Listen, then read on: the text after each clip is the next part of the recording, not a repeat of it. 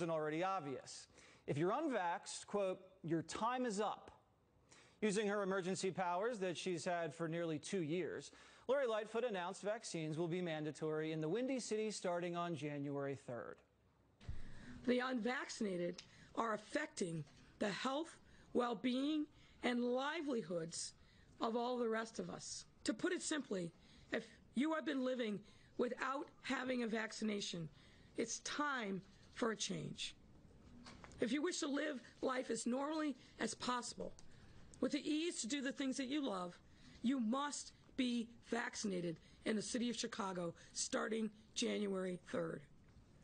This health order may pose an inconvenience to the unvaccinated, and in fact is inconvenient by design.